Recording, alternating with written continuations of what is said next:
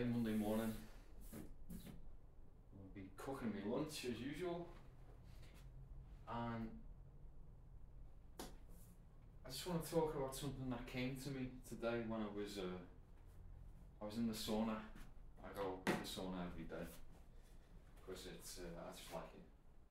I know it's got loads of health benefits and all stuff like that, but to be honest, it just makes me feel nice when I get out, and it's I just enjoy it. Nice and relaxing. Or at least it is for me, and that's kind of what I want to go on about today. So I tend to, because I go at the same time every day, I tend to coincide with certain people, and one of the people that I coincide with, not every day, but maybe once a week or something like that, is a guy that talks to himself, like whispers to himself. So I think I've mentioned this in one of the other videos, and it does actually do me head in. But today, I know I got in after him for some reason. He was early today. And so when I was in there, I don't know how long he'd been there, but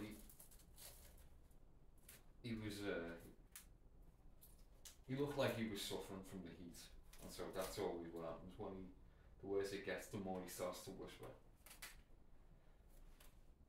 And it just occurred to me how it's like him, like both of us being in the same place under exactly the same objective conditions. You know, we're both at the same temperature. You know, it's everything that he's experiencing, I'm experiencing.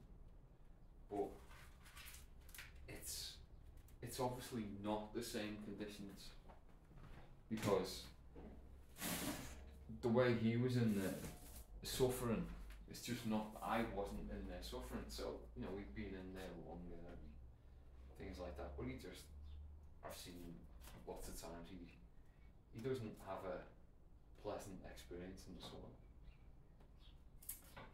And so it just made me think the way that's just such a metaphor for life in general. The way, you know, several people can be in what you objectively call the same situation, but just have completely different experiences and like completely different takeaways, and you know, it's as if his experience and my experience would just have nothing in common. And that obviously happens all the time, like just all the time. Where everywhere we go, all the conversations that we have, you know, you can literally be talking to someone, and although you're exchanging these, you know, words are going backwards and forwards, you know, back and forth between them, what each of you perceive from the conversation can be completely different.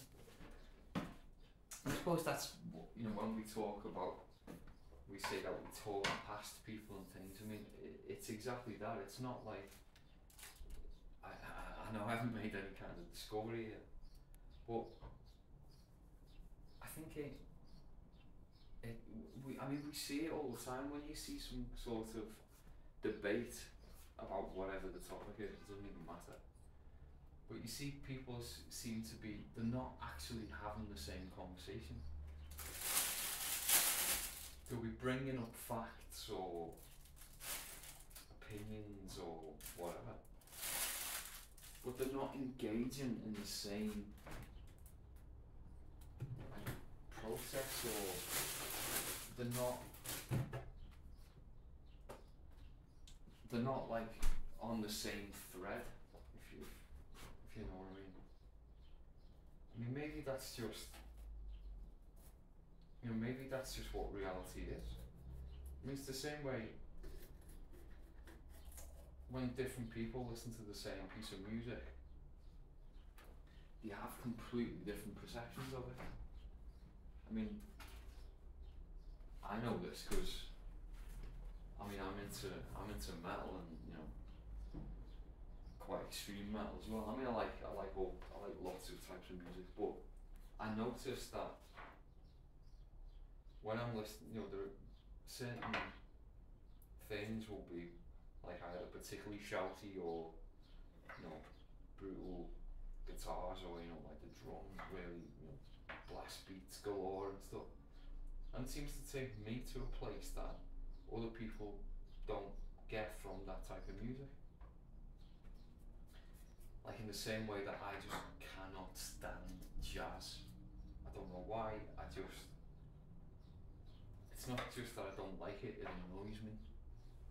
So, I know I must be missing out on something because lots of people like jazz. And I don't know, it's beyond taste, there's just something in it that's just doesn't go with me.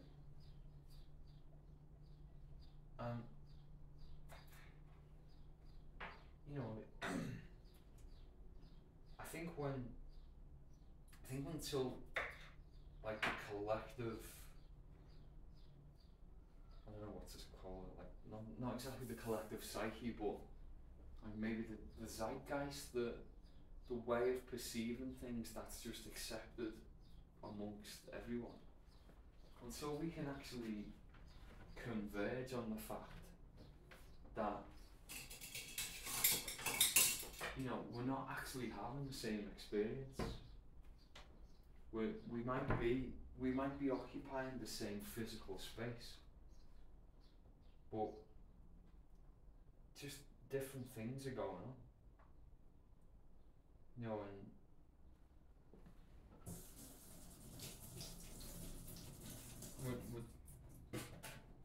we're going to have. I think we're just doomed to be going through the same processes of.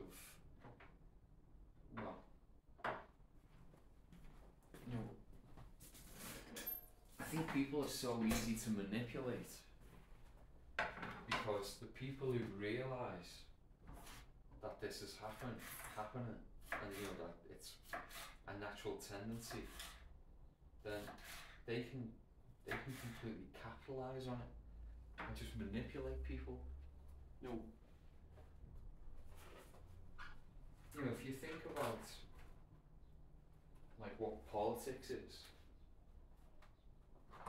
I mean it literally is the manipulation of people for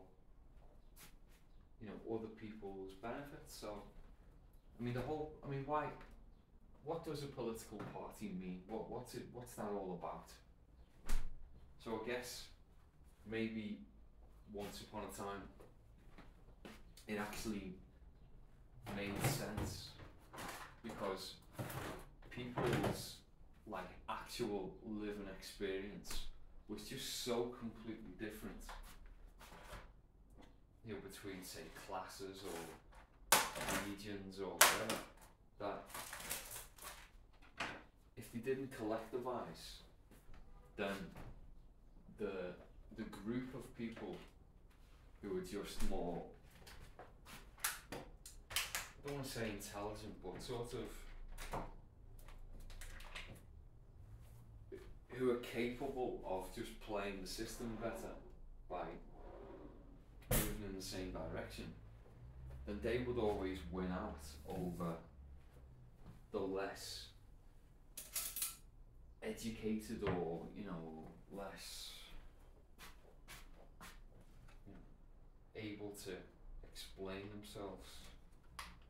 So you'd have, that's where the trade unions, that's what a lot of that was about, is just you've got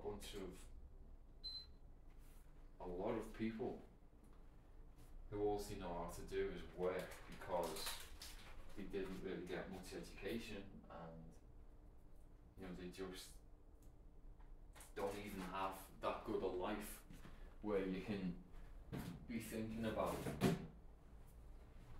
improving your lot in life, and maybe I'd love it if my child didn't have to go down the mines or whatever. That wasn't a thing, because you come from a place where survival meant going to work and having something to do. So there'd be communities that had only known mining for generations, because before that they were probably just agricultural labourers or whatever.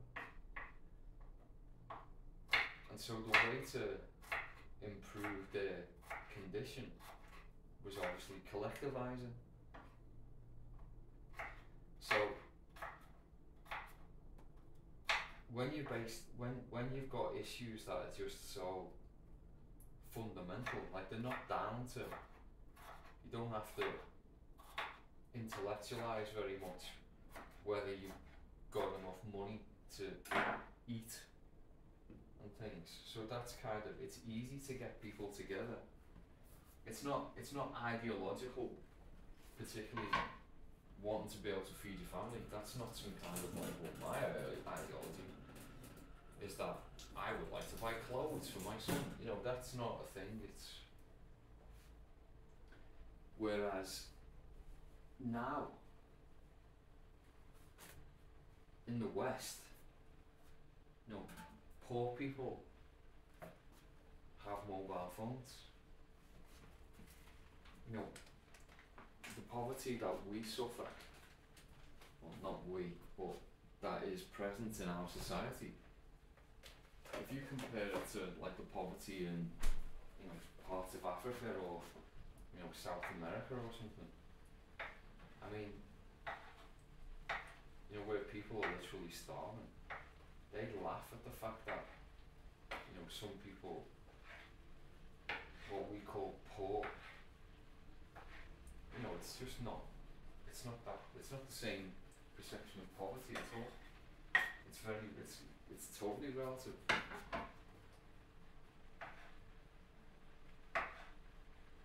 And so, but that doesn't mean that poverty doesn't affect people. It's just a different type of poverty, because I think there were studies done, for instance, where they analysed wages in the workplace and how happy someone felt at work didn't actually have all that much to do with how much they earned. It was more to do with their level of job satisfaction was all about how much they earned relative to the people that they work with. So that's exactly the situation with poverty and stuff. So, as I was just saying, political parties today, it's sort of, the function is to allow people to stop taking responsibility for themselves, so you can just delegate entirely.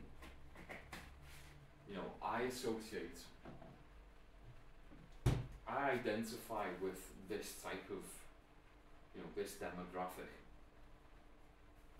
and so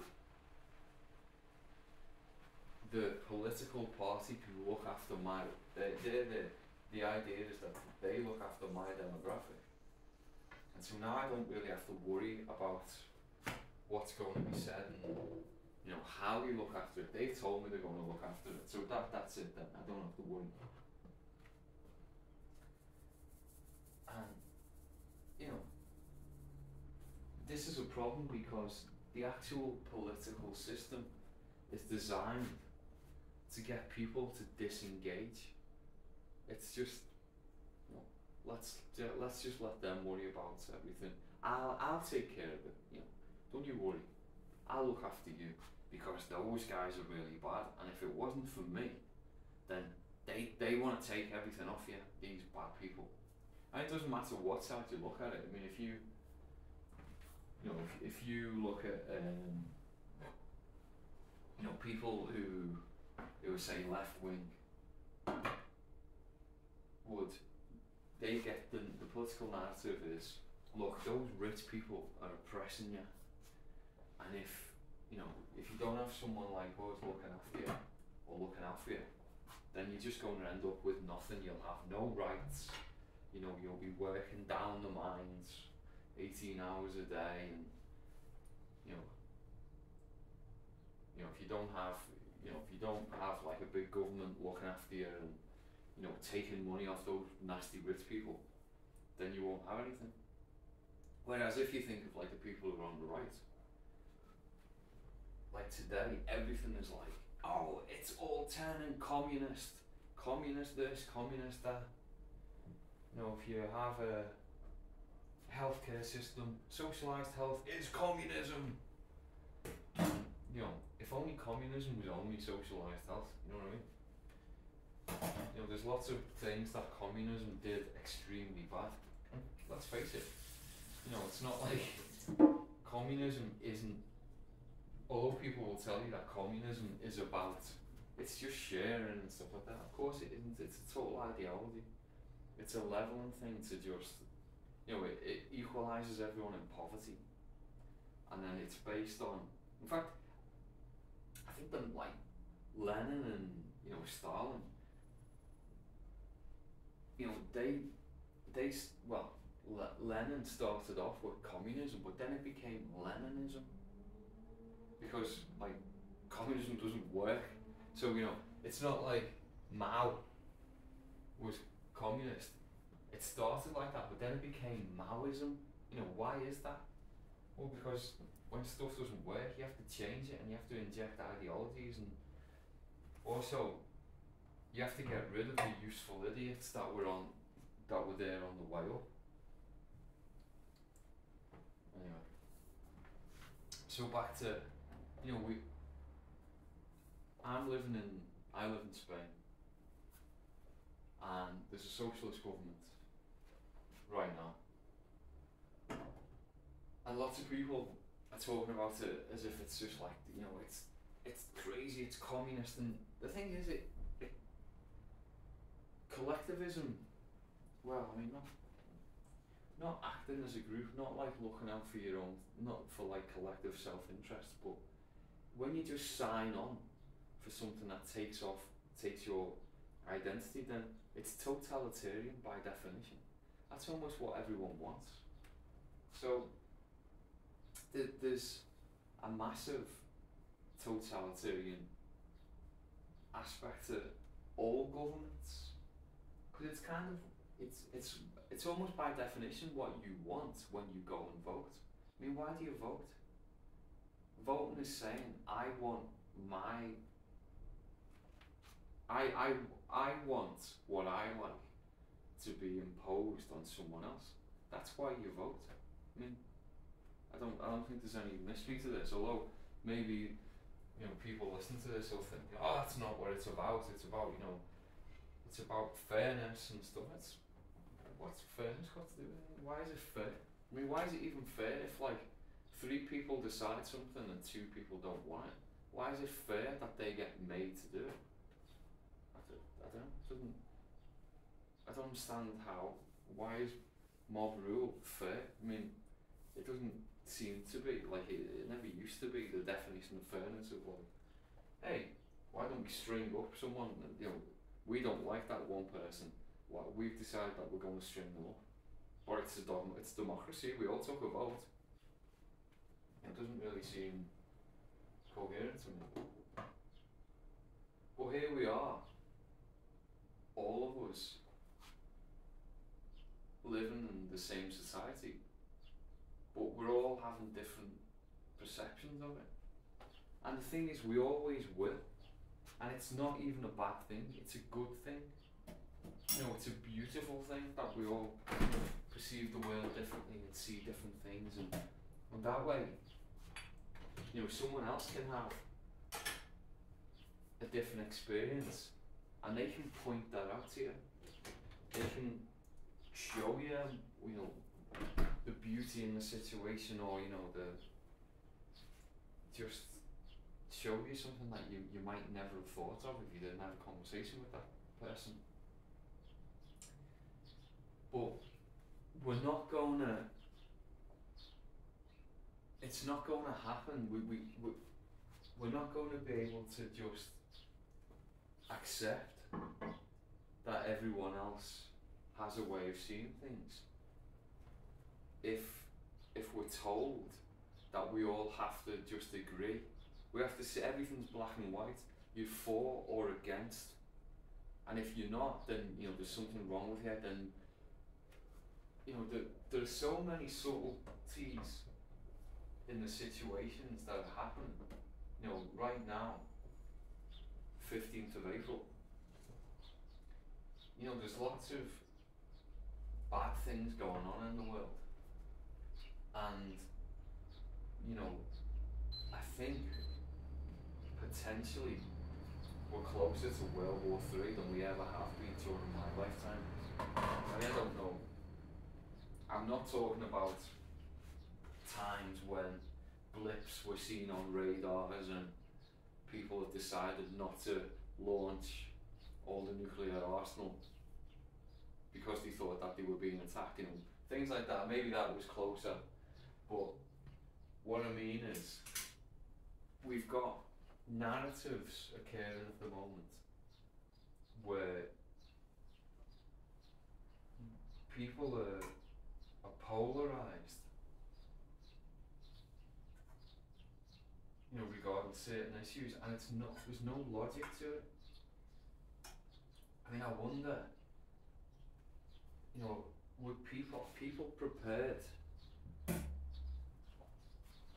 to have civilization end just because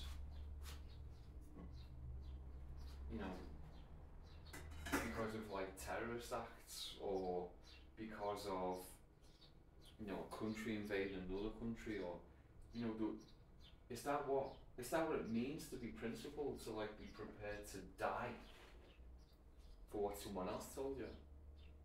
I mean, I think that I would be prepared to die for my principles,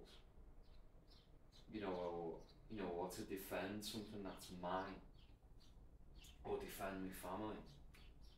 I think I would. I mean, there's a recent thing here in Spain where an 82-year-old guy, he shot a burglar that came into his house, and now he's going to go to prison for murder.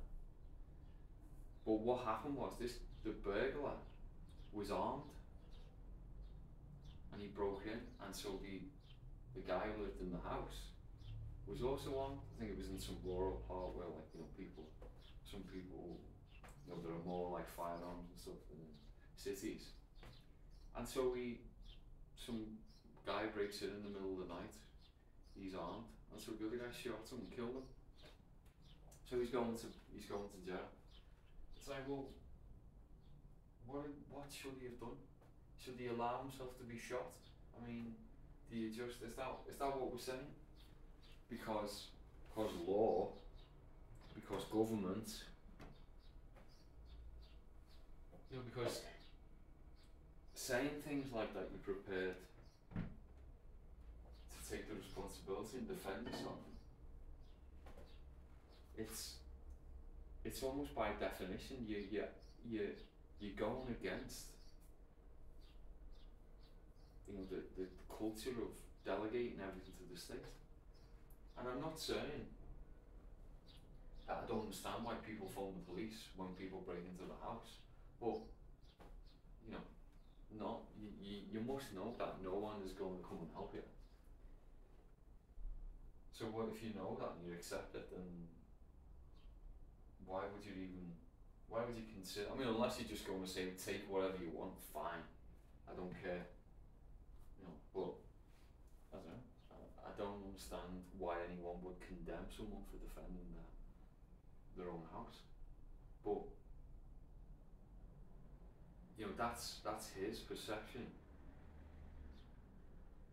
and he's there acting on it.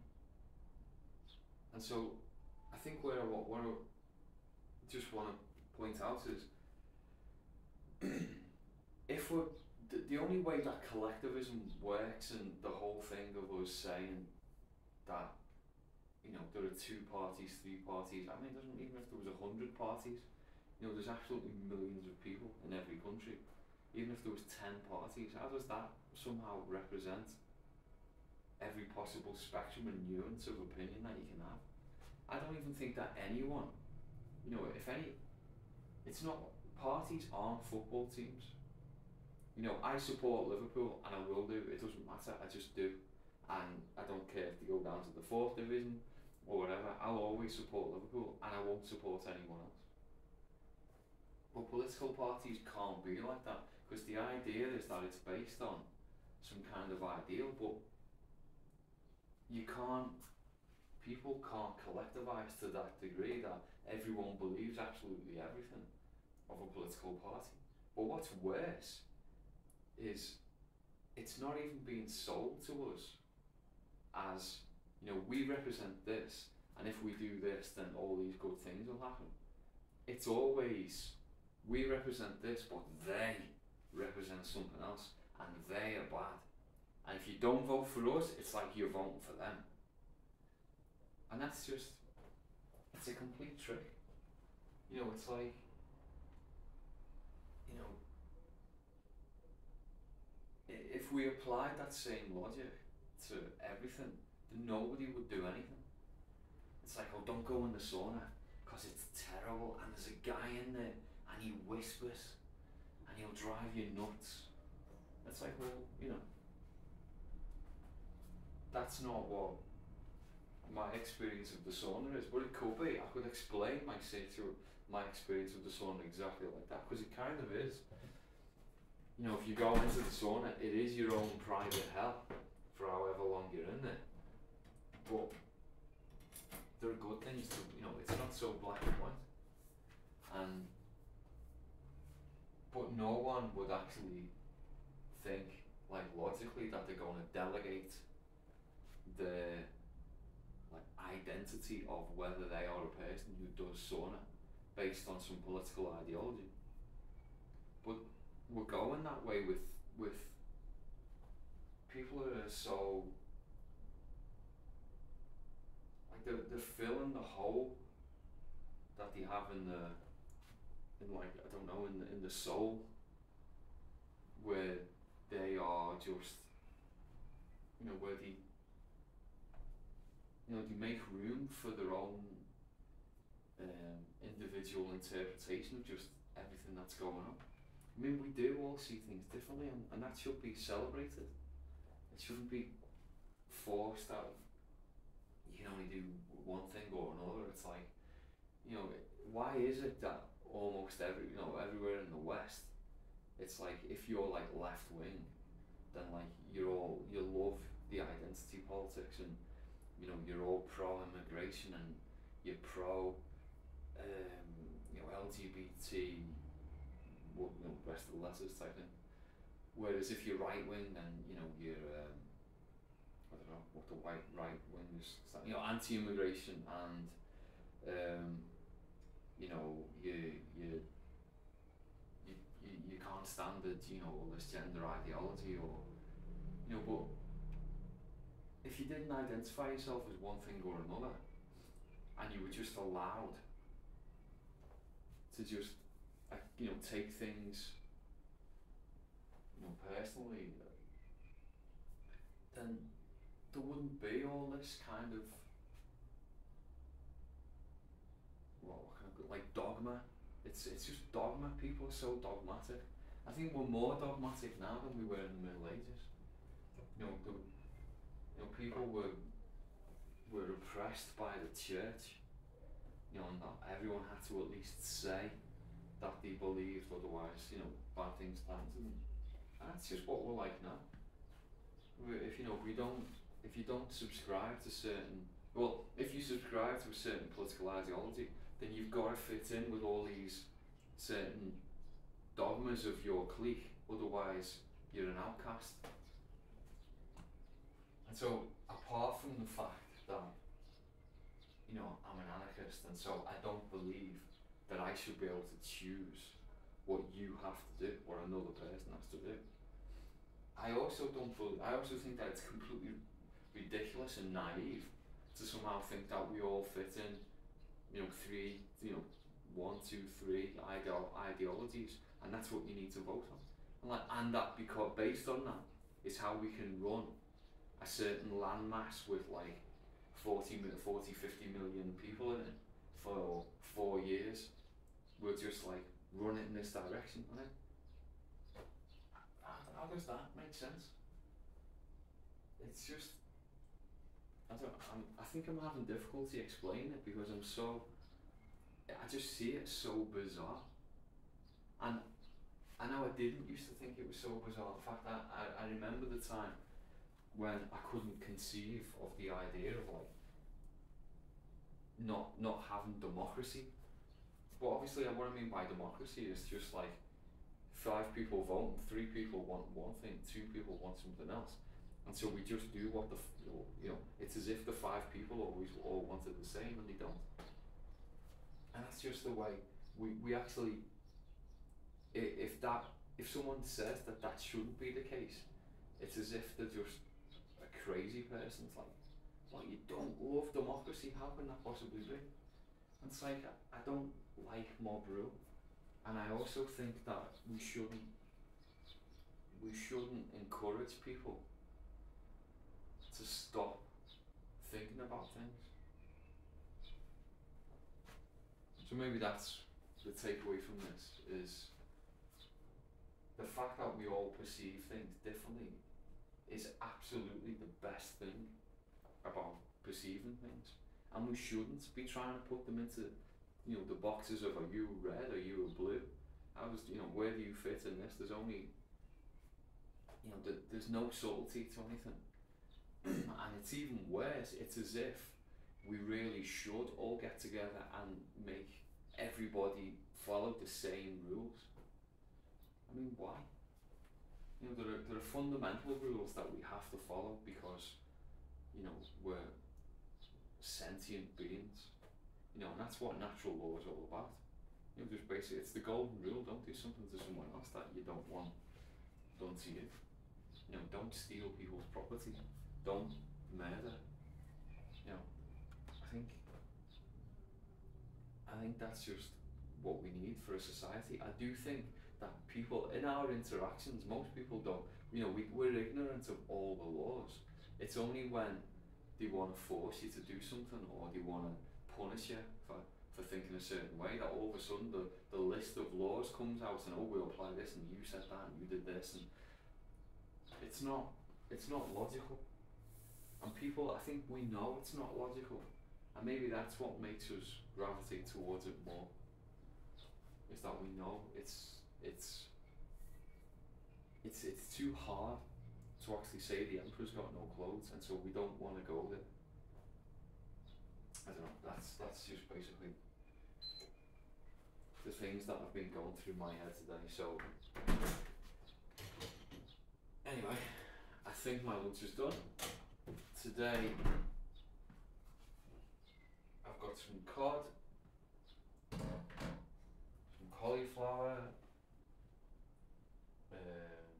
shiitake mushrooms, and beans. Yum yum. Oh, and a red pepper. So, thanks for listening, and I'll see you in the next video. Bye for now.